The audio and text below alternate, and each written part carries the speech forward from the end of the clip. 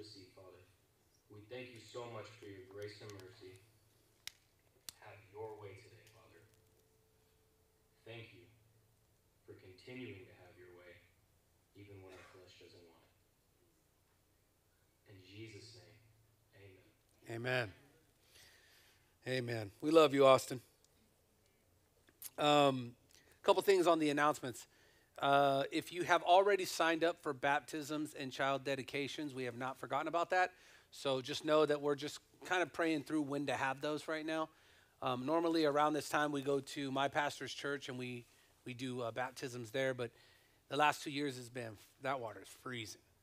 I was like, I don't know, man, if I wanted somebody to die from it was cold. So we're still praying through that. But if you absolutely want to get baptized and you don't want to wait, we can make it happen. So don't worry about that. And then on the side of, there was one more in there. Volunteers. So we haven't forgot about that either. So we have usually December, our leadership meetings, we take off the month of December because when we meet in January, we lay out like the whole year in January.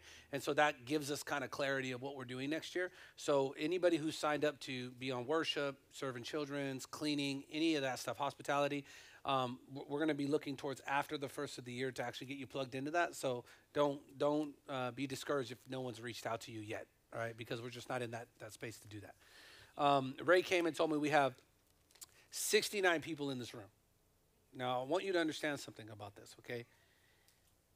Half of our church is not here. Like half of the church is not here. Think about that. There was a time when half of the church not being here meant we had 15 people in here. So you think about 70 people and half the church is not here. It's like, because God is doing something in this church, right? So I never want you to, when you come in, and especially if you're here for the first time, to think that, from one service you're going to get to know everybody. You're not, right? And it takes a lot of time to actually spend time with people in order to build trust and to know that truly they're spirit-filled and you're testing the spirit by the spirit and all that. So coming in one service, whether it's 60, whether it's 120, you're not going to get the fellowship in a church service. I want you to see that, even with 60 people. What do you normally do after the service?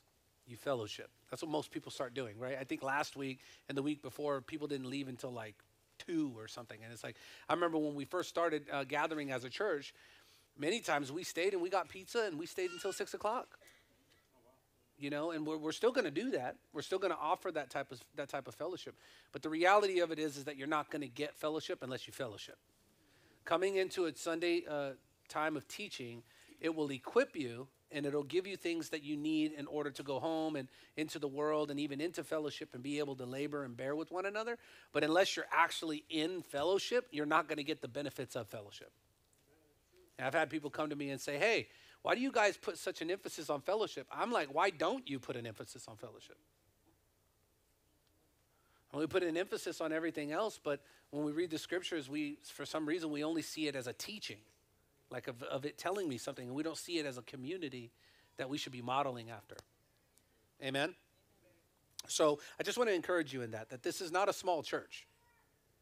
We're no longer a 20-person church. We're a 120, 130-person church. And not everybody comes every single day. Most people only come to church twice a month, just so you know.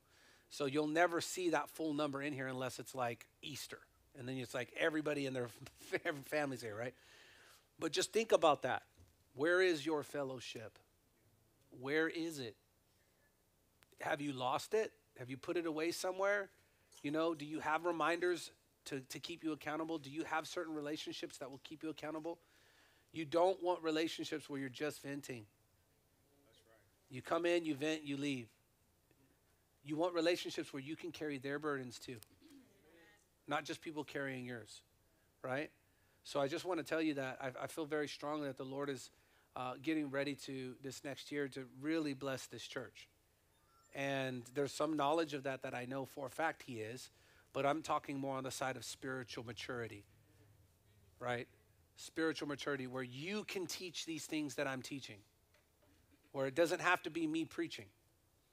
but you could be teaching it to your friends and your family and your household, and you could be holding each other accountable even more to the deeper truths of Christ, right? So as we come together on Sundays, just to give you a little bit of vision, there's times, you know how the Lord moves. There's times where it's like, you know, the sermon's going to get shut down because there's spiritual things going on here and we need to address it, right? That will always be the case anywhere Christ is being preached. But as far as the depths of the truth, you're going to get that inside fellowship and discipleship. You're not going to get that on a Sunday. The deeper things, okay? On a Sunday, we have to continually look at the flesh, continually look at the Spirit, continually look at Christ. We have to remind ourselves, because you're only getting 4 a month, guys. And if you come to all services, you'll get 52 out of the year. That's how many times that you get the truth for about an hour. That's why you can't, man, people who say, man, that message was an hour, you don't get enough. It should be 2 hours, right? But you have to embrace the simplicity of the gospel to the point of refreshing. And then if you want deeper truths and you want more than that, we can get it in fellowship and in discipleship. But on the Sundays, we come for that refreshing. Amen? So I just want you to know I'm fully committed to surrendering this pulpit over time. I'm fully committed to allowing other people to share, but not for the sake of the flesh, obviously, for the sake of the Lord. And it's my calling to empower people and lift people up to fulfill their calling, right? It's not my calling to be the face of everything. It's not my calling to be, I'm just being honest with you, to be the rapper, to be the preacher, to be the drummer, to be the worship leader, to be the counselor, no. You have gifts and talents. You have abilities that God wants to use. I got real quiet right there. Like, no, I like just sitting here and I'd use you. No, you are called and you are chosen and you are to preach Christ and you are to live that out. And I'm to get underneath you and lift you up and equip you so that way you don't fall all over yourself when you're doing it. Right? So when I speak of myself, I'm speaking of the entire leadership. So it's easier to say me instead of saying us and 30 people, and right? But I'm speaking of this church. So I want you to just keep that in mind. Let that minister to your heart as we go into this next message in the season of preaching sanctification. Because what is the main purpose of sanctification? Why are we being sanctified? What is the real reason God is continuing to cleanse us? Wash us, you know what I mean? Like, he doesn't wash us once. He washes us daily, right? Constantly. And how many of us have a tendency to go back to our knee-jerk reactions in the flesh, right? Is there anybody here that doesn't need sanctifying work? Come on, how long you been walking with the Lord? Just shout it. How long you been walking with the Lord? 3 years, 5 years, 8, 28. Over here. Come over here. How long you been walking with the Lord? Like from the first time of knowledge of Christ. Let's make it easy. First time knowledge of Christ. Let's take it easy. Like, I don't know, man. Yesterday I got saved. 30 years raised in the church. I got saved yesterday. But in the first time knowledge of Christ, you were raised in it how long? 20, 37, 25. Where's Angel? Is he sick? I want someone to say 3 years. But the truth is that 3 years. Thanks, Mike. The truth is in 3 years, when you first start walking with God, okay, and I want to give you guys some mercy here because I know a lot of us haven't had the purity that you have now. So I'm giving you mercy in that. But let's just act as though in that time it was pure the whole time. When you first start walking with God, it doesn't take long for your flesh to test you. Right? Once you hear about the flesh and the spirit, it's like the flesh attacks right then, like in the middle of the service. Right? So when you start highlighting darkness, darkness goes nuts. But you've been walking with God for however long, and you still got the same flesh doing the same thing every single day. Every day. And if anybody goes, no, man, no, I'm good. I don't think about things. That right there shows you, that heart posture shows you that you're lying. And you are not keeping an honest track of who you are. Every single day I'm tested by this flesh. If you walk closely with me and you know that I love the Lord, You know that God has put his spirit in me. You know that I walk with the Lord. You see me preaching all the time, to you and to everybody else. Like if you walk with me, you know that's all it is. This is why some people are like, why do you hang out with that guy? Does he ever not talk about Christ? Can he talk about something else? And the answer is no. Right? I'm not. But it doesn't mean that I'm not tempted to. Right? It doesn't mean that my eyes aren't tempted, that my mind's not tempted, that my heart isn't tempted. There's temptation all around me. Right? So I would never act like I'm not tempted. But what I will say is I'm not giving into it because Christ is the way. So when temptation comes, I'm no longer thrown off by it. And this is what happens in sanctification. You have a couple different things that happen. First, you have impulse, where you just cuss. You just lust. Right? And because you don't believe God's watching, and you know none of the people who you love are watching because they're not there, you get comfortable in your impulse, and you act it out.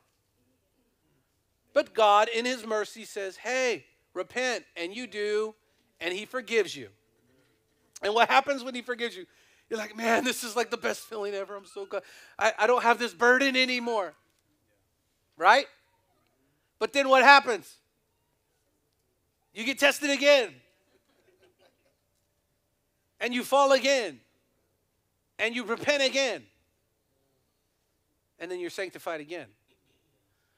So sanctification has its work, but let me tell you something.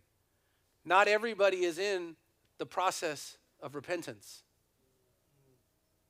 You might be in the process of sanctification, but you may be stuck in the place of conviction, and you haven't yet come over to repentance. So God keeps a heavy hand of discipline on you, and he doesn't let you get away with anything, and he keeps allowing the conviction to be there. Thank God for conviction. Right? Thank God for conviction, because I'm telling you, without that, we'd have no spiritual pulse. Right? But what ends up happening, you're convicted, and you believe that repentance in this process of sanctification is merely confession. And so because you simply confess that you know that you're wrong, you think that that's repentance, and that's not. It's just confession amidst conviction. So what I want to talk to you about today in this process of sanctification is repentance.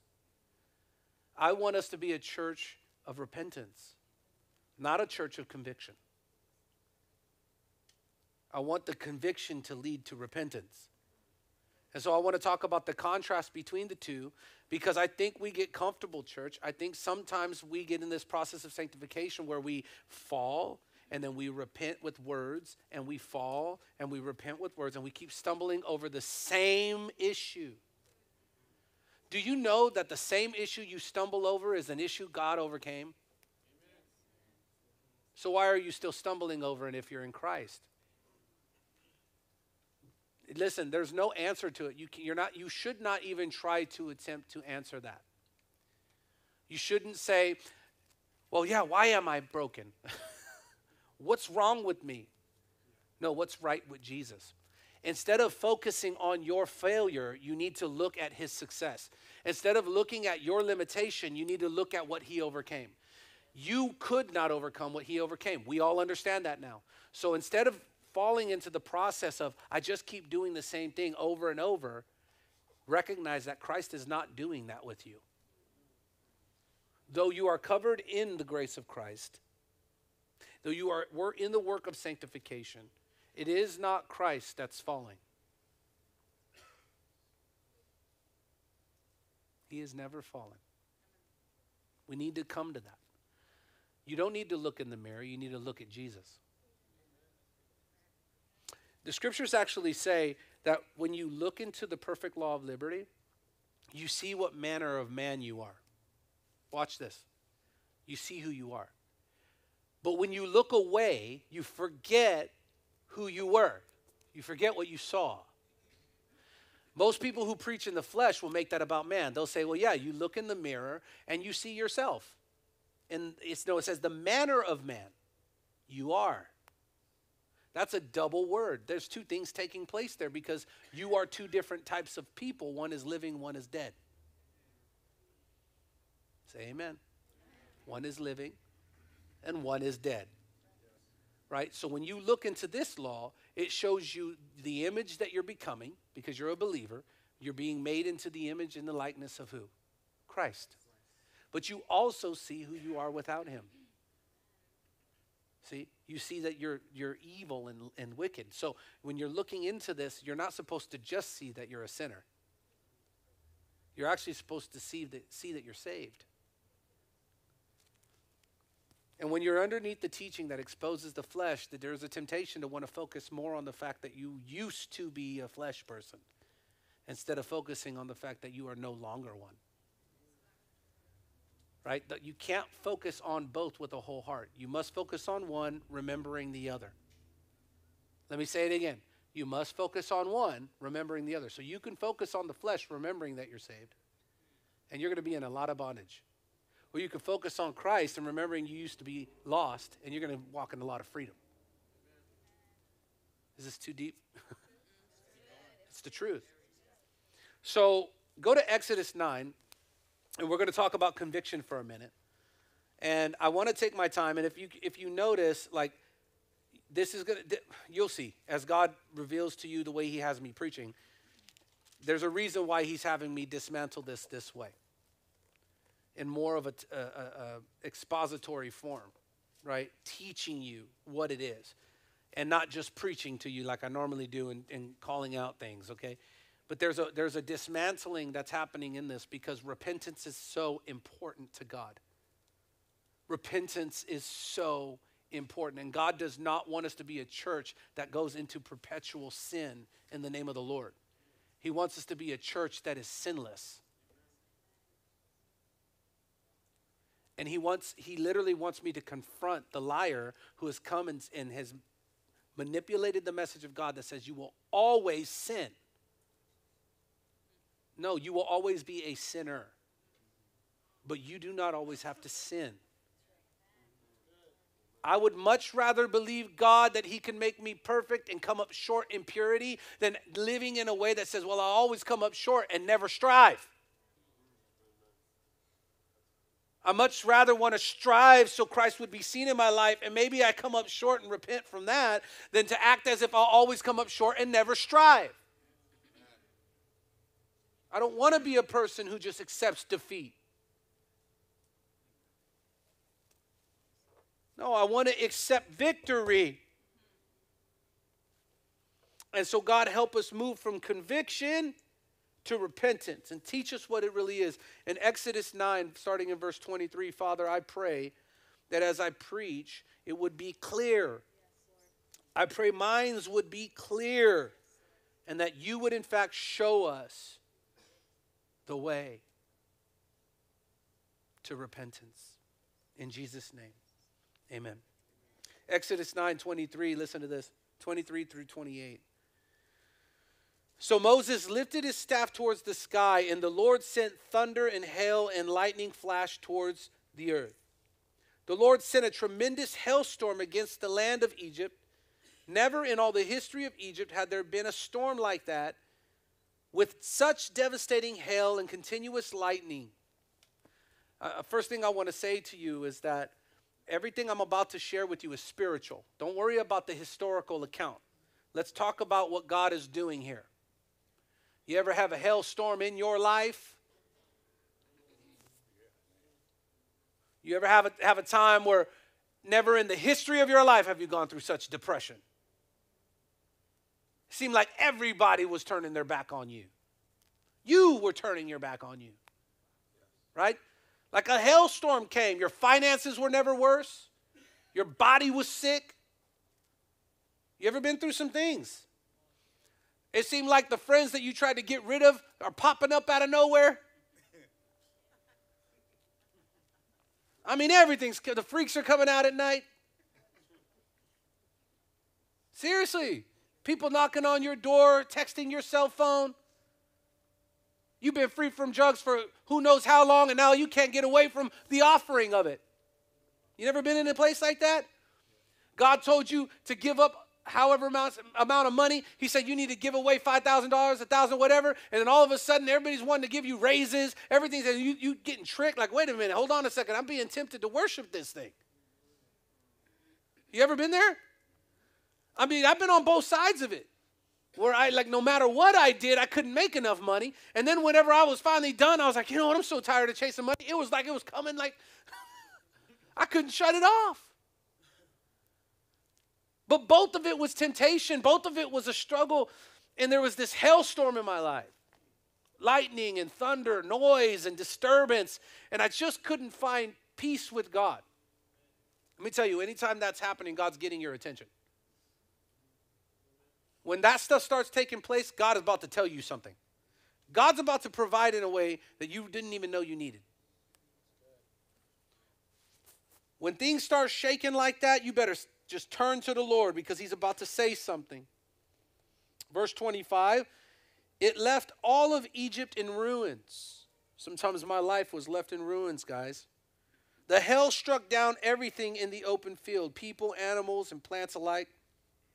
Even the trees were destroyed. The only place without hail was the region of Goshen, where the people lived in Israel.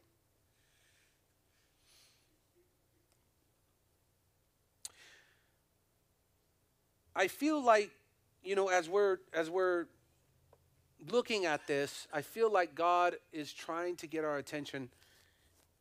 What he's trying to say is, what are you looking at? What the Lord is having us say right now is, what are you looking at? Are you looking at the sky, the thunder, the hail, the lightning?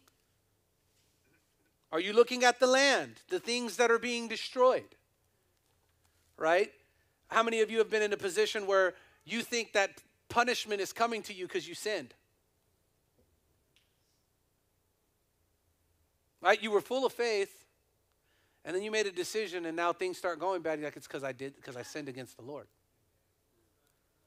You guys ever been there? What if I were to tell you that that's exactly what's going on? What if I were to tell you that God is still a God of punishment? Now, for us who are believers, we're not afraid of punishment because we have love that casts out all fear, which fear has to do with punishment. But that fear will be there in lickety-split time. It'll be there right there the moment you sear your conscience. And now your eyes are set on the things that are falling apart around you instead of the one that's holding you. There is someone holding you in the midst of all of that. And I just feel like when we think about conviction, and I'm just painting this picture for you because what is conviction? What is true conviction from God? Right? I just said, what are you focused on? Are you looking at the lightning, the thunder, the problem? True conviction of God is seeing it how God sees it. So some of us have had convictions in here that weren't from God. Because your conviction was actually remorse over the fact that you have to give something up. Your conviction was actually because you had fear in your life. So you think that conviction that's happening, that feeling of like urgency, which is what most people would call conviction, it's a feeling of urgency. No.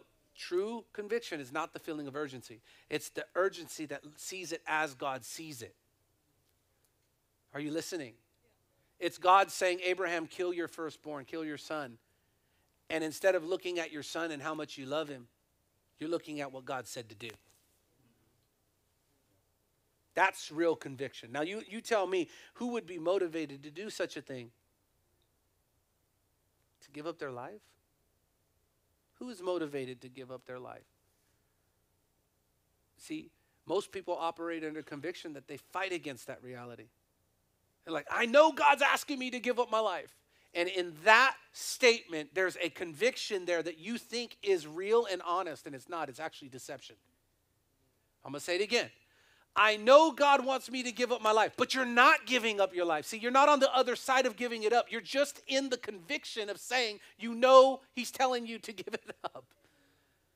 And you never step into giving it up. You're literally at the threshold of freedom, bound. And this is what it looks like, church, how God sees it. He sees it like Peter on the water. This is how God sees conviction.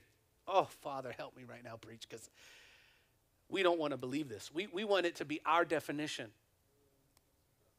No, I need conviction to step out of the boat. No, you don't. No, you don't. Because that makes no sense. The level of conviction that you think you have doesn't make sense there. Do you understand what I mean? I'm speaking and appealing to the type of conviction you think you have. Well, God's telling me not to go over there because there's danger. How do you know it's God? I see many scriptures that God calls people into danger. We will say that God is convicting us and we will manipulate ourselves, guys. We will manipulate ourselves in conviction. We will call worldly conviction godly conviction. It's not. It's not. I'm telling you right now, oh, Father, help me preach. Shadrach, Meshach, and Abednego. Go, this big old statue, Nebuchadnezzar says, bow. Conviction saw it how God saw it. God's conviction saw how God saw it. Worldly conviction would be like, you know what? I probably should bow. God will forgive me later because I still got the gospel to preach. And you're totally missing the fact that that'll preach by not bowing. The way God saw it was that there was a sacrifice here. And it was you and your faith. And you're willing to sell out yourself in order to bow and spare yourself another day, than to see that the Lord is saying, no, give of yourself. Amen. Amen. Lose your life and serve no other God. I know this is hard because we don't want it to be this way. We want it to be like, no, I'm self-preserving and the Lord put that in me, and so therefore it's true conviction. It's not. True conviction is not self-preservation.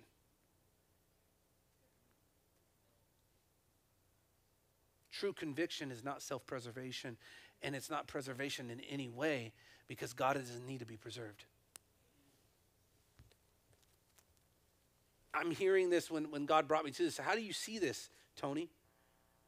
Watch what 27 says. Then Pharaoh quickly summoned Moses and Aaron. This time I have sinned. Listen to what Pharaoh says. Now, Pharaoh thought he was a god. And out of his mouth comes true godly conviction. Wait a minute. How can someone have godly conviction and not be saved? I think some of us underestimate the power of God. Amen. God knows how to make the devil bow his knee. Yes. Every knee will bow. Even demons know that Jesus is Lord. Right? So God knows how to make godly conviction fall upon the most heinous person and say things like, I have sinned. He confessed, the Lord is the righteous one, and my people and I are wrong. Whoa. Pharaoh said, what? When's the last time you said that? When's the last time you and I said, I'm wrong? I sinned against you, Lord. I'm wrong.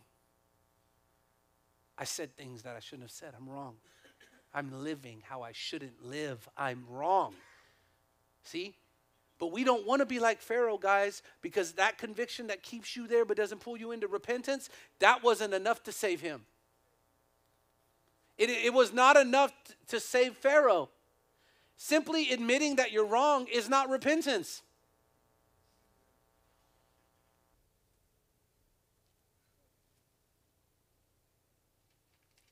Listen, if admitting you're wrong was repentance, Pharaoh would have been saved.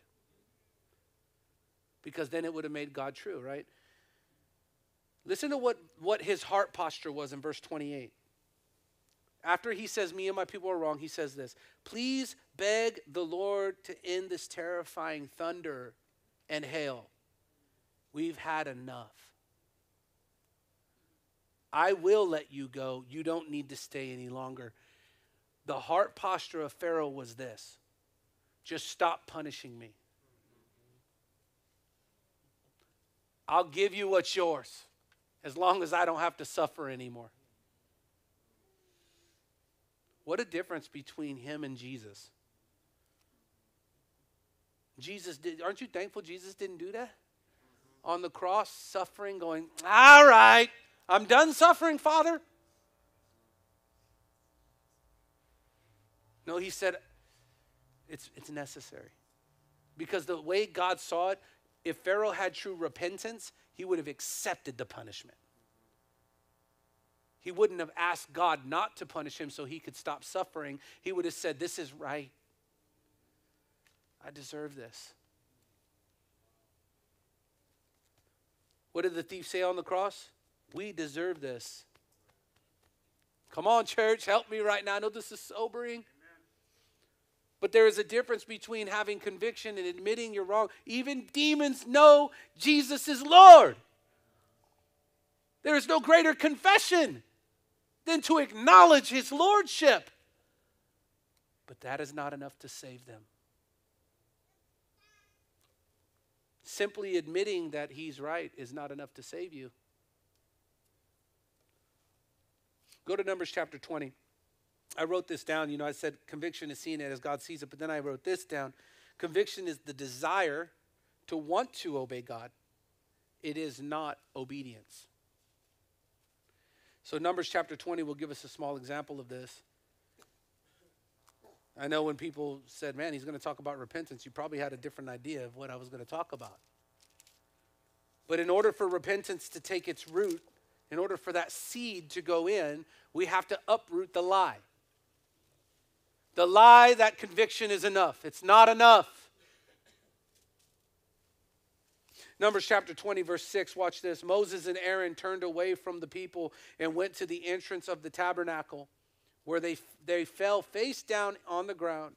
Then the glorious presence of the Lord appeared to them, and the Lord said to Moses, you and Aaron must take the staff and assemble the entire community. As the people watch, speak to the rock over there, and it will pour out its water. You will provide enough water for the rock to satisfy the whole community and their livestock. So Moses did as he was told. So Moses did as he was told. Interesting. He took the staff from the place where it was kept before the Lord. Then he and Aaron summoned the people to come and gather at the rock. Listen, you rebels, he shouted. We must bring you water from this rock. Then Moses raised his hand and struck the rock twice with the staff, and water gushed out. Can you just say God is faithful? He's faithful. He'll never forsake his people. So the entire community and their livestock drank their fill. But the Lord said to Moses and Aaron, because you did not trust me enough to demonstrate my holiness to the people of Israel, you will not lead them into the land I am giving them. This place was known as the waters of Meribah, which means arguing, because there the people of Israel argued with the Lord, and there he demonstrated his holiness amongst them. Conviction is the desire to want to obey God. It's not obedience. Moses heard the word of the Lord. God said, speak. But in his own, whatever you want to call it, I would say anger. God wanted to show the people mercy. Moses was a vessel of God. When people looked at Moses, they saw the law, they saw the leading of, it was a Christ figure, right? They saw a savior of sorts because he was the one leading them out of Egypt. He was the face of God to the people. God did not want to demonstrate anger to them. He wanted to demonstrate mercy. He wanted to demonstrate his power that only by my word. It is not by power nor might, but by my spirit, by my word.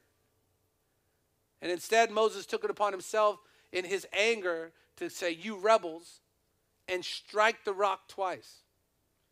There was disobedience amongst conviction.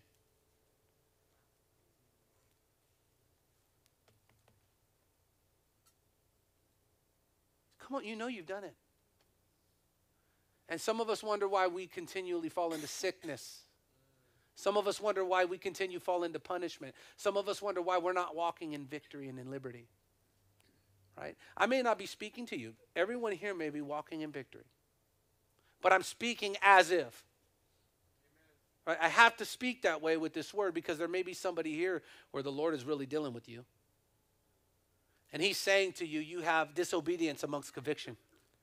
And because of that, you have the results that you have. You will always try to find peace in money. You'll always try to find peace in this world because you have conviction but no obedience. Now, the good news in that is that Moses was saved. God did not take away eternal life from him. Man, somebody should say amen to that. That should comfort you somewhat. But he did lose something. And you want to know what I know it was? It wasn't the fact that he didn't get to go into the promised land. See, that would be our carnality talking. Well, I would want to eat that fruit and drink that honey and the land. Right? I would want to, no, that's the carnality talking. He missed the relationship of displaying God's holiness. He didn't get to be used to be shown as a vessel of mercy or honor. He was used as a vessel of dishonor in that moment.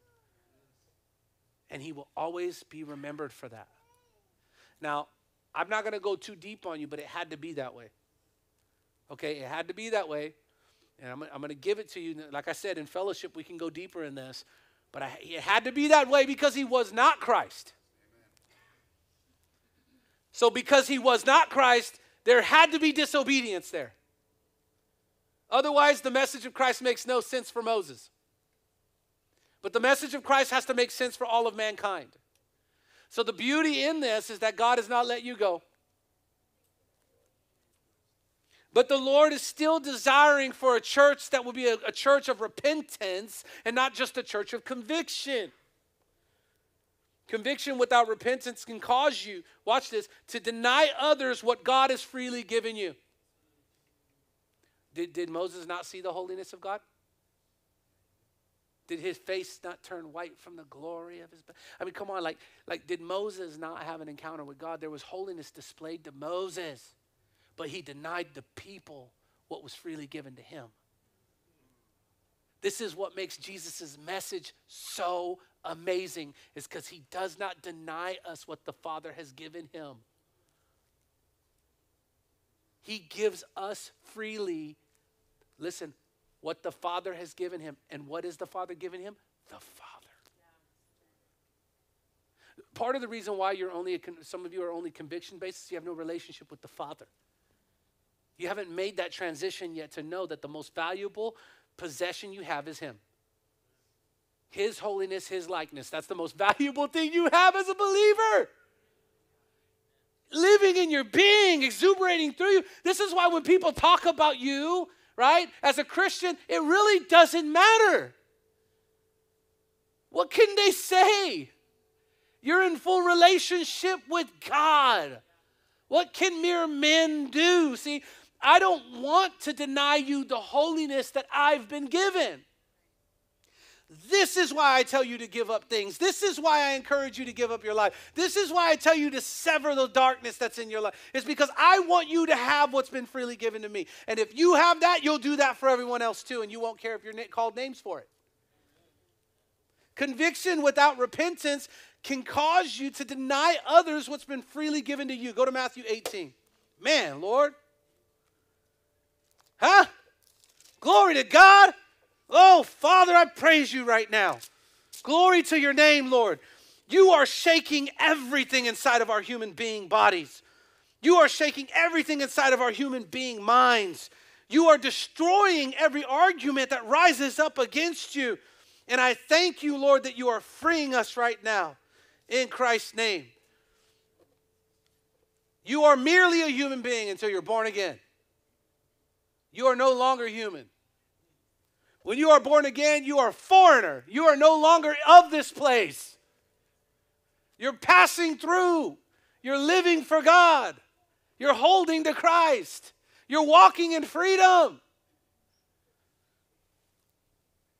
But conviction without repentance, it will cause you to deny others what's been freely given to you. The amazing thing about God, man, Father, the amazing thing about God is he still won't strip salvation from you. Your salvation is not earned. It's given. So if you are living in that place of conviction with no repentance, you might ask yourself, well, wait a minute, I have to repent to be forgiven. There's a difference between initial repentance and ongoing repentance. Your initial repentance to Christ as the only way, truth, and life, the power source, the one that saves you, saves you. You don't need to do anything else from there. And it is the fact that he saves you that you're even hearing this message and feeling convicted to the point of wanting to repent. It's the fact that you are saved that's causing you to be uncomfortable in your sin. You see? But if you never turn from your sin and you are continually wrestling with God, you're still going to be saved. Somebody goes, wait a minute, you can't lose your salvation? Show me where you can. You will make God a liar. You can lose it. No, people walk away from the faith, but they don't lose their salvation. People end up going back into the world and all that, but they don't lose their salvation because they can't even sin the same. I've said this many, many times. There's some people in the streets right now addicted to meth and alcohol, but their addictions are not stealing their salvation from them. As a matter of fact, it's tormenting them. So there's only two ways to live saved, and one is to be living in complete torment in the fact that you have received Christ as your Lord and Savior. You know every day you're pinning him to the cross again. Or you live in the continual freedom that it brings. But it is 100% fact that there are people who have been saved and have fallen away from the faith, and yet God still keeps them. Crazy, right?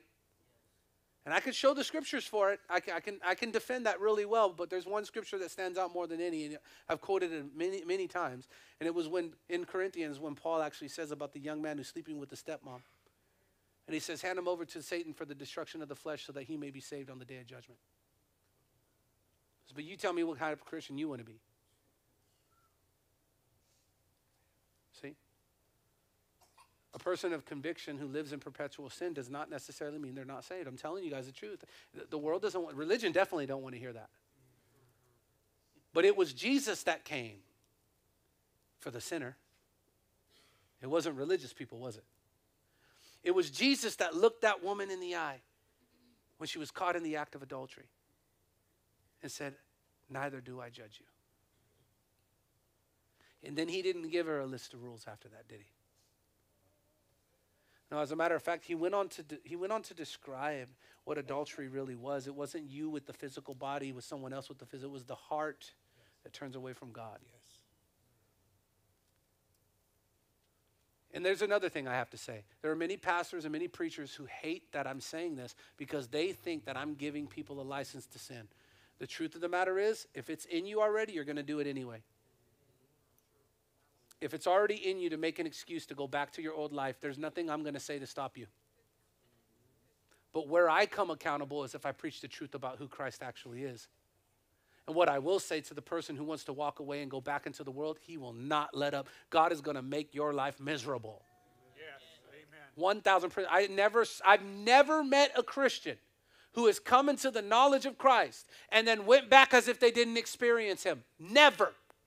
You know what I find? I find them out there and just like, yeah, you know, God still loves me. I don't want to do what I'm doing. And they're in torment. Because the truth and the holiness of God torments you if you're not living in that holiness. Amen.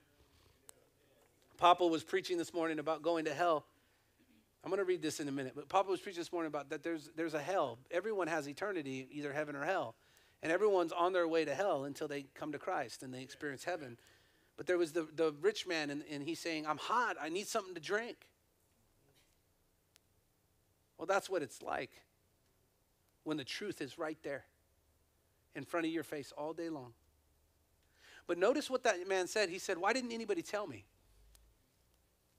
So he was not a man that had been told. And he was not a man that knew the truth. He was a man that said, you know what? I'm here now. I didn't know how I got here, but I'm here, and no one told me, even though he was fully accountable. He said, send them back to tell my family. Because he knew they needed to be told. That's what happens to people. The truth is told to them, and now they're living in constant torment because they're convicted but not repentive. They were repentive enough to believe upon Jesus. They're not repentant enough to live for him. This is so counter Christianity, what Christians preach about today. But I mark my words, and I guess we'll find out when we get there. But when we get to heaven, there's going to be a whole lot of people you didn't expect to be there. And people that you thought should be there, they're going to be in hell. It's the truth. So I'm not making a license to sin. I'm not saying that people, it's impossible to come to Jesus and not have your life changed. Like, if you've come to Jesus, you have your life changed. Now you can't sin the same. It just is what it is. Right? So it's an absolute fallacy to think that I can preach a message that would allow people to continue to believe that they're going to be saved and they can keep sinning. It's ridiculous. I would have to stop preaching Christ to create a church like that. But conviction without repentance will cause you to deny others what has freely been given to you. Now, did God wait for you to be free to free you? So why are you denying other people freedom? Did God wait for you to be right to save you? So then why are you requiring people to be right? You see? Is God's mercy not enough?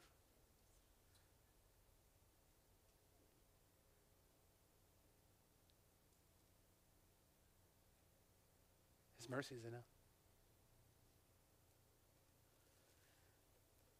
I'm just going to paraphrase Matthew 18:23-35. You can read it later if you want. It's a powerful parable. But Jesus talks about this king who decides to settle his accounts. And he calls a man who owed a great amount of money, we'll say $1 million, owed a lot of money. And the man fell to his face because he knew that he couldn't come up with it. And he said, oh, give me time. Forgive me for this. I owe you a lot. Just give me time, and I promise I'll repay you. The king felt pity on him. And instead of saying, okay, I'll give you time, he says, I forgive you of all the debt. That man gets up from that forgiveness and goes and begins to find people that owe him money. And he comes to the one that owes him money and he says, you need to pay me up now. And that man pleads with him, give me time, give me time. And he said, you've had plenty of time, lock him up. And he had him thrown in jail. The servants saw what happened. They were upset, so they went back to the king and told him. And the king was so furious that he brought that man back and he threw him into torment until he could pay back his whole debt. This man was convicted for himself, but he was not convicted for others. True godly conviction will have you see that any conviction on your own life is a reflection of the conviction that should be on other people's lives. You're not just worried about yourself anymore. You care about others. Why do I go to fellowship? Because I want others to have it. And in that, I get it.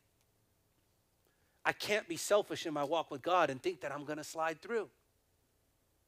No, your salvation's there, but you ain't sliding. You're going to be accountable for everything you say and do. And is he not right to do that? He's the judge. You think you ain't going to be judged, brother and sister? Oh, you got a list that has to be brought into account. Everybody will be judged according to what they have done. Do you see how, like, if we were judged according to what we have done apart from salvation, would go to hell? But because salvation's mark is upon you, that means the initial repentance of believing upon Christ is upon you. God is so good that he will not disqualify you, because then he would have to make himself a liar. But no, he sits and says, you got a long record, but salvation's keeping you, and that's what makes his mercy shine. What would you say if Judas actually went to heaven? I know many of you believe he went to hell. How do you know? Do the scriptures say so? How do you know? And it's supposed to be that way. Anybody who says they know doesn't know. The person who says, surely he went to hell because he betrayed Jesus. Well, didn't you? Well, surely he went to hell because, he denied Jesus. Well, didn't Peter? No, but you know what it is, Tony? He hung himself. He committed suicide. Are you saying God's grace isn't enough? Are you saying that God portioned his grace only to the lifespan of a human being? Might I remind you that when Jesus went down into the grave, he actually preached in a place called purgatory, where all the souls from the flood and everything else were left there for him to come and preach the gospel to them. You know they had no mortal body when he preached the gospel to them. Is this too deep? God has the power to do anything, and he can save anyone he chooses. Yes, amen. Amen. But repentance, when I look at the story of Judas, and I'm not saying he's saved, but I saw a man who came to the realization that he did something terribly wrong. That he knew he had killed the Messiah. And I saw a man take his own life because of that torment, because of that reality. If he truly didn't believe Jesus was the Messiah, he would not have killed himself. Amen. But because God revealed to him that he did what he did, he could not handle it in his human reason. The Lord allowed him to go crazy, and he took his own life. You telling me God couldn't have stopped it? See, I'm challenging the conviction, because there's a difference between repentance and conviction. If you're somebody of repentance, you know it's a lifestyle, it's not a moment. You know you need him now. Now, I'm not saying he was saved because I don't know. But what I am saying is God could save him. Otherwise, he would be a God of limitation instead of a God of limitless power. So what is repentance? Repentance is treating life as God treats it. It's like when you look at repentance and you think of like the moment of turning from yourself to the Lord, that's the true dying, right? Like that's the true death. The death is not that you just stop doing something. Man, I'm hoping I'm bringing some clarity to you, right? Because there's people who think that like repenting and turning to God is that I once did this and now I do that. No, those are some of the results of repentance. But repentance itself is literally dying with Jesus and raising with Jesus. It's the old life being crucified and the new life being risen. That is repentance. It's not just saying, I know I did wrong. It's saying, because I'm wrong, here's now what I'm doing. Lord, you suffer, I suffer. You got a cross, I got a cross. See? You live, I live. As you live, as I live. Like it's an emulation. I'm not trying to make it something else. Repentance is the very fuel of obedience. Remember when David slept with Bathsheba? If he was simply full of conviction, he'd have slept with a different one. He wouldn't have got up from that place with change. Because when Nathanael came and called him out on it, he fell down and he repented. He didn't just confess his sins. He said, I'm not going back. I'm so worthy of punishment and you are worthy to judge me. And God, you show me your mercy. And what happened? That mercy fueled him, empowered him, and he went forward into obedience after that. So every act of obedience after that was fueled off a place of repentance. See, we want to make it a work. We want it to be a moment-by-moment thing. I need to repent of this. This is ridiculous. You will never repent of enough things. Do you know how much sin your flesh produces? You know how much disobedience your flesh produces? You will never repent enough. So then it's not a matter of, did I repent of every single thing and every thought? Because you're going to drive yourself crazy. You're going to be in your car going, oh, forgive me for saying stupid. Forgive me for saying this. I mean, you're going to drive yourself crazy. But instead, the secret to repentance is, what do you want me to do, Lord? I will live for you. I will do what you want me to do, Lord. It's an act of obedience, which is fueled by that. So because by nature, and I remember when I was writing this down, like the Lord was speaking to me, by nature, are you obedient or disobedient? Disobedient? So then repentance moves from disobedience to obedience. So by nature, you're disobedient. So every act of obedience is off the fueling process of repentance. Because by nature, you are disobedient. So every act of obedience is literally repentance fueling you on because you're not being disobedient anymore. There's no way to be obedient without the possibility of being disobedient, and there's no way ever to be in Christ without first not being in Christ. So I said this, repentance is treating life as God treats it, and repentance is the first fruit of obedience. And just real quick, go to Matthew 3. Are you getting anything out of today's message? Is it all over the place, or is it just hitting the same thing? Because I feel like I'm hitting the same thing in different ways.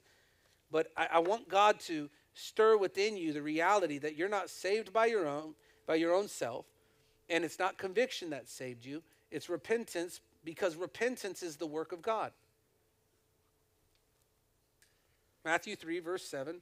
But when he saw many Pharisees and Sadducees coming to watch him baptize, he denounced them. And this is John the Baptist saying, "You brood of snakes," he exclaimed, "who warned you to flee the coming wrath? Prove by the way you live that you have repented of your sins and turned to God." Prove by what? Say it. You need to say it for yourself. Prove it by the way I live. That means no more cussing. That means no more excuses for your cussing. What's worse, the cussing or the excuse to cuss? Why are you making excuses for your flesh? Could it be that you have conviction with no repentance? What if that was the thing that's keeping you from all the promises God has from you? Look, I'm not one to preach like this punishment thing, but there is punishment, guys. You know that God is greater, but I have to say this to you. Maybe that's why you're sick. Look, I get it. Sometimes you're just going to get sick. But why are you sick all the time? Why is there chronic sickness? Could it be a demonic presence? Could it be that your conviction, no repentance? Could it be that you're just saying you're wrong, but you're not changing?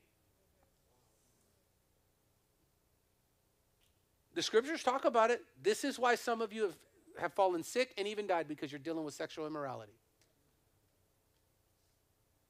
But for some reason, I'm the bad guy for preaching today. No, the truth of the matter is there's such thing as repentance and power. There is such things as living in the promise of God. You know what I mean? I might fall sick. It doesn't mean that I'm sinning. But what I'm saying is, what if your sickness was a cause of your sin? Do you get what I'm saying? You have to consider that. Listen, people fall under condemnation. People fall under these different things of bondage because they're not repenting. That's why. They want to act like they just listen to the devil, just attack them. But why are you listening to the devil? Because you have not repented. Somebody say amen, because in the repentance, it's the way you're living. It's the way you're living. Some of us, I've been preaching Christ for years, but you still live the same way you did before. You just now have the knowledge of Christ.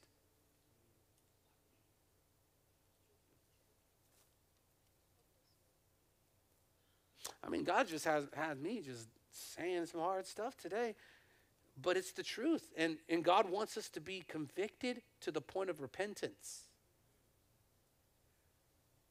Repentance is the only proper response to God's goodness.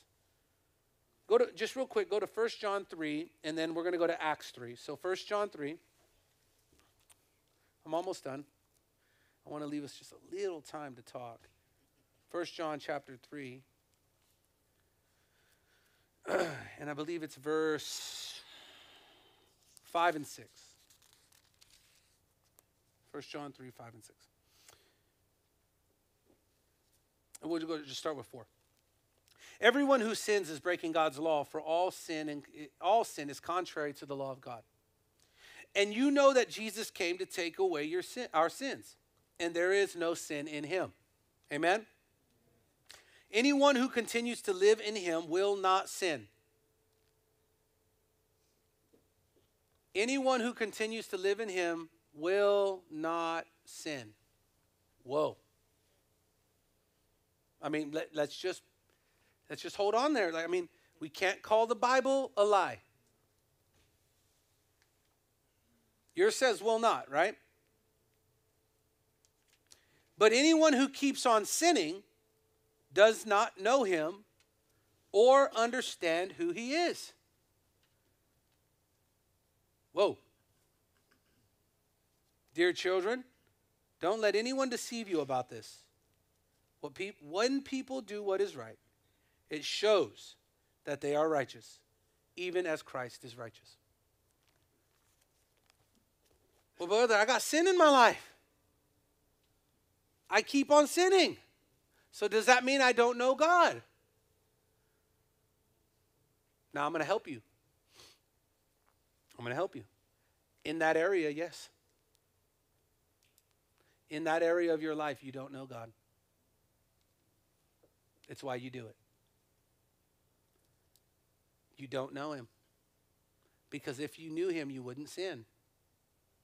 But do you know that the purpose of that is not so that way you could try to become righteous? It's so you could repent. That's what's amazing about God. Is he'll say this. He'll say, hey, if you're still sinning, then you don't really know me. And we'll go, well, then what's my life? Right? We'll get dramatic.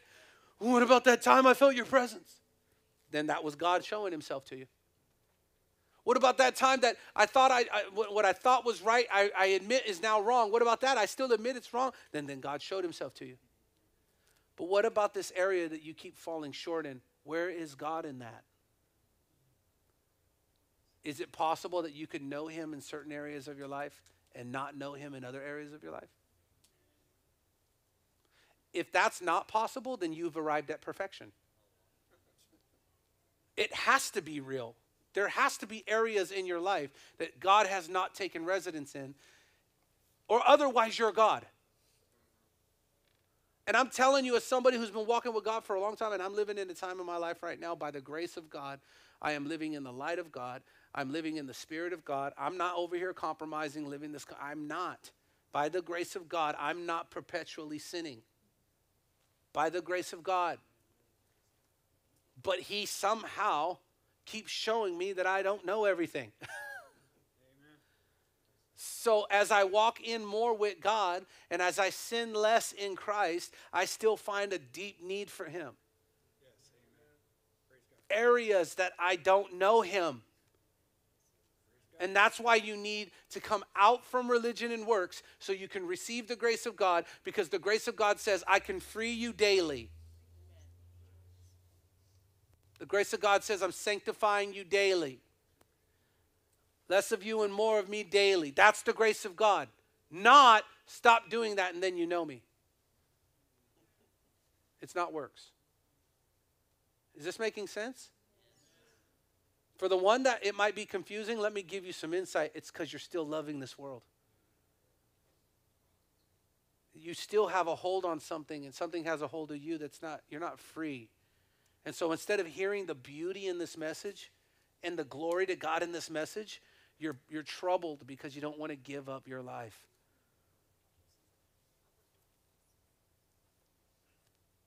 Listen, I'm not the one who wrote these scriptures. God wrote these scriptures. But go to Acts 3 and then we're going to close. I know that even earlier when I said, hey, God will keep somebody from falling away. Like there's people who are going to be bound in certain sin activity, but yet their soul is still going to be saved. Like it's just the truth, guys. Oh man, can I just even bring more clarity to that? What caused the flood? What was it? No, what? Not who did it, but what brought the judgment about? Sin. Okay? So they died in their sin. But Jesus still went and preached to them. So you know how arrogant the flesh is? Well, that's just a one-off, brother. That's just a one-off. God will never do it again. No, he said he'll never flood the earth again. He didn't say he wouldn't save people again.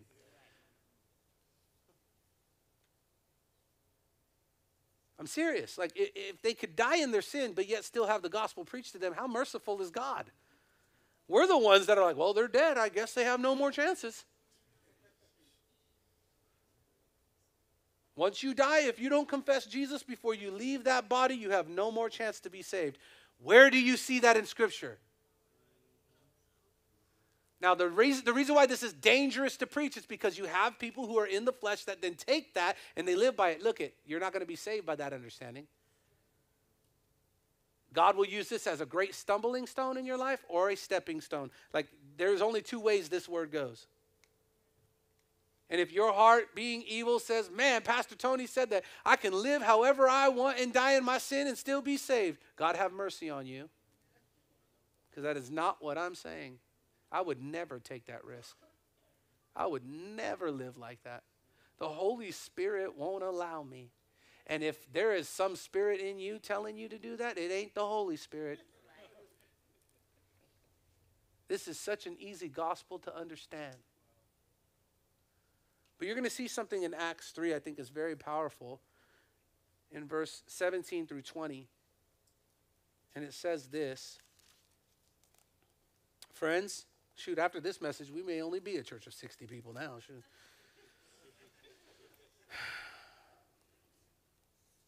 I realize that what you and your leaders did to Jesus was done in ignorance. But God was fulfilling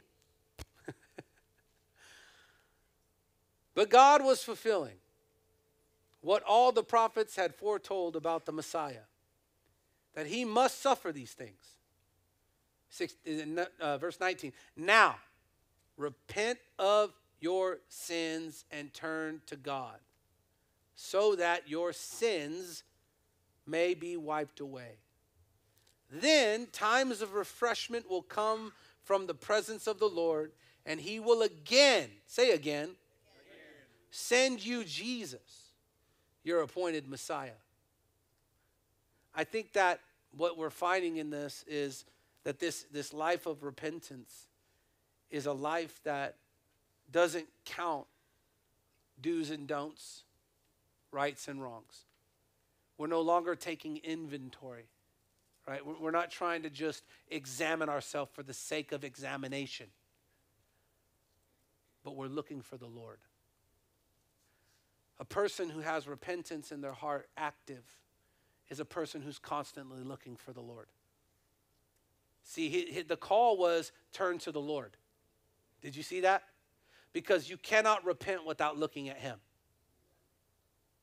The call is turn to Jesus, turn to Jesus, turn to Jesus, turn to Jesus, live for Jesus, walk with Jesus, love Jesus, receive Jesus, believe in Jesus, make it about Jesus. This is the repentance. It's turn to the Lord. Not turn to yourself. Turn to the Lord. And I'm going to leave it right here. There's a couple different types of sinners, okay? There's the unbelieving sinner, there's the conviction-only sinner, and there's the repented sinner. The unbelieving sinner, the conviction-only sinner, and the repented sinner. You can just pray about what that means to you, okay? But the unbelieving sinner is just somebody who doesn't have God, doesn't have the Holy Spirit. They're lost. Many of those people in the world. The conviction-only sinner is the lukewarm Christian. Their only conviction. They don't never turn away from their sins. That was me for the first 10 years of my walk with God. I was just conviction only. I felt like I wanted to be different, but I didn't live different. And I was definitely not living for God. I was living for myself. The repented sinner is somebody who has been filled with the Holy Spirit and now lives a renewing life constantly. That's the repented sinner. That's the sinner that goes from not knowing the word to knowing the word. Like being used by God to evangelize and preach and teach and do, like really be effective for the kingdom of God. That's the one that's in repentance. But have you ever met people who The only strength they have is their eloquent speech. Like their words don't match the character. Right? Have you ever been that person? Your words don't match your character. Right? Your character is a lot more shallow than your words are deep, right? So your words are deep, but your character's shallow. Like this is the reality of a lukewarm life. God's going to spit that out of his mouth. Right? He's not going to hold on to that. He's going to spit that out of his mouth. Most people say, well, if he spits them out, then that means they're not saved. Listen, you're not useful for the kingdom of God. There's a difference between being saved and going to heaven like the thief on the cross and then being left in the earth for a work that God can use for you to be able to reach people for the kingdom, right? You will not be useful for the kingdom of God being lukewarm. If you come to me and you want me to affirm you and your calling and things like that, the first thing I'm looking at is, are you lukewarm? Because I know if I commission you lukewarm, I'm setting you up for destruction. Doesn't mean that the gift ain't there, the call ain't there, that there ain't some conviction there, but there still ain't no repentance. I can't commission you. How can I commission you if you're still bound? Why would I do that to you? You're going to try to cast out a devil and it's going to overtake you. Why would I do that to you? You don't think there's real principalities, real demons, real things that we face? Absolutely. You think fasting and prayer is a joke? No, it's not. You think I'm walking this walk out ain't real? It is real. I have to sacrifice myself all the time. All the time. My life has to be devoted to the Lord. I can't play lightly with this because there is such thing as real repentance. And I am a man of repentance because I'm not living like I used to live. I'm not bound by what used to bind me. You know, February will be 10 years when God loosed the chain of greed out of my life. I was gambling hard, guys. I didn't care about anybody else. But God broke that off of my life. And you know, now I'm breaking that off of other people's lives because I'm free. Repentance. My prayer is that you would stop just confessing your sins, but that you would live in the victorious life of Christ.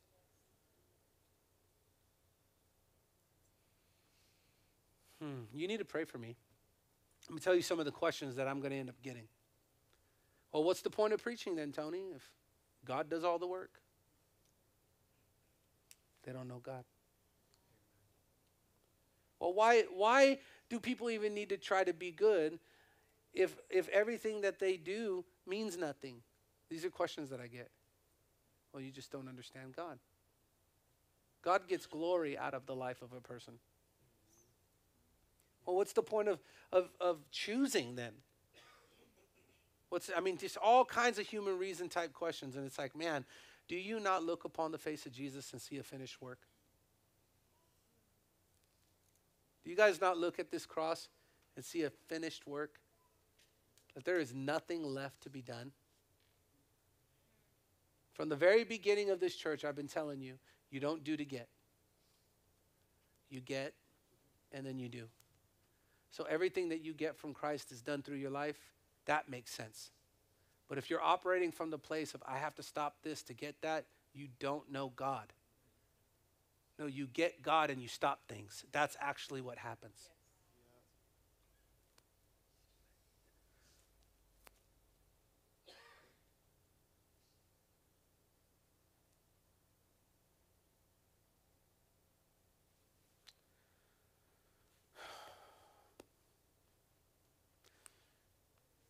This message was for you, brother. These hands should be used to serve the Lord, not to please yourself.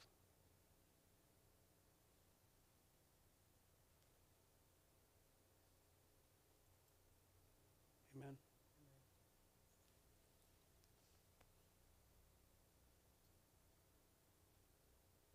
Why are we here? What are we doing?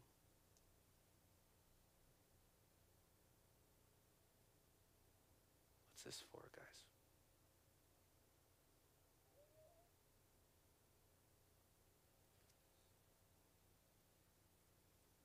Why am I preaching? Why are you here?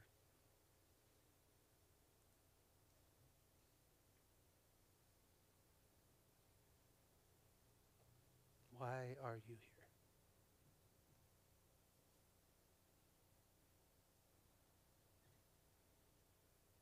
if it isn't for him, may God help you. May God help you live for him. So, if there's anybody here that this message is like you're not just convicted to the point of no change, but you're literally like, no, this is me. This is why God had you preach this message. You guys know I'm not looking for affirmation. Okay, I'm not looking for your affirmation. Your hand doesn't affirm me of my calling. I'm going to do this regardless. God is the one that affirms. But if you, and you should not be embarrassed of this, because if you can't confess now in front of people, what makes you think that you're going to stand with him? Right? But if this message was for you, if God had me write this out because it is meeting you, just raise your hand right now. And just keep it there because I want to pray with you. Okay? Because this is important. Like this is important. Father, with our hands raised, we're asking you, God, to have mercy on us. We also praise you that your salvation is stronger than our doubt. And you know how to make us believe. Will you forgive us of our sins? Father, we feel the conviction of the Holy Spirit that we have to take action and raise our hands. But God, please don't let us think that that's enough. We know you're enough. And so right now we ask that you carry us through every step of every day. And that we would not be people who are overtaken by condemnation, but that we would have the conviction of the Holy Spirit to the point of change. Father, we give up our lives now. We're surrendering our desires, Lord, the things that have entangled us. We're throwing them off right now in this moment. By the raising of our hands in unity before the Holy Spirit and before the Father, we're saying, Jesus Christ, set us free. Set us free, Lord. Don't let us go backwards, but instead let us lean forward into you. Let us become more like you and let us live for you. Help us to lead those that are struggling. Help us to lead our families and lead this world. Help us to be living examples of you leading us. And I'm asking, Father, for your grace to be sufficient. Thank you for the unity that's here. In Jesus' name, amen. Glory to God.